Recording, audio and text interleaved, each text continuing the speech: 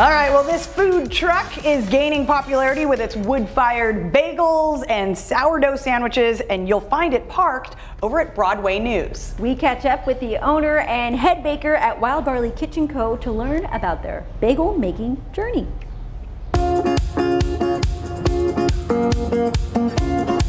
The concept of Wild Barley came about as my partner and I were graduating from college, and we decided to go off and learn our respective industries, and we came back together about 7 years later and started building this trailer. All of our products are wood-fired sourdough based, so our pizzas are where we began. We made a whole bunch of pizzas at different breweries around town and then progressed into making sandwiches via bagels and sourdough bread as well. Everything we do is leavened with sourdough bread, so we use no commercial yeast. Everything is cooked on a wood-fired brick oven. The wood-fired oven, since it was our first one, took about 3 months. The whole trailer took about a year to build. There are characteristics you can extract from your product that you can't get if you're using a normal deck oven. The future for Wild Barley will be growing into a brew pub later this year. So we are currently renovating the old taco garage spot, and we'll be opening our doors hopefully sometime in the fall. So every Tuesday I go out and I make the bagel dough itself.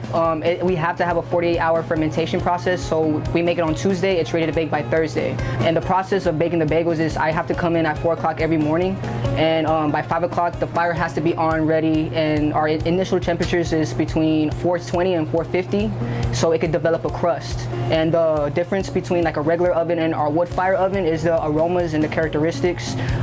We get that wood flavor in, and then like from like an actual oven it's just all soft. Our bagels have crust on them, so it's very phenomenal once you take a bite out of it. It's really good. We make a variety of bagels. We have my personal favorites is cinnamon cranberry. We have a rosemary sea salt, garlic and onion, white sesame, black sesame. Obviously it's a harder process for like a wood brick oven. It's hard, but it's like you have to be dedicated, you have to have the passion and drive for it, because this is not a job for everybody. I love it. I love waking up at 3 o'clock in the morning when everybody's all asleep. It's a different type of mindset. And I grind it every day. The sandwiches we're making today will be the Cali.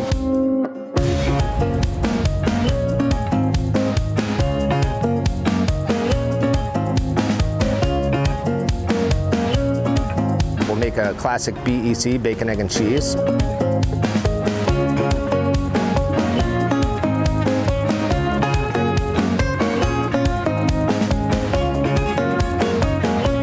As well as a green veggie.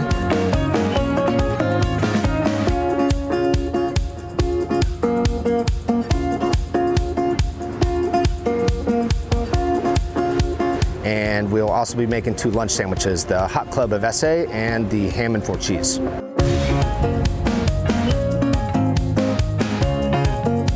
Come check us out sometime soon.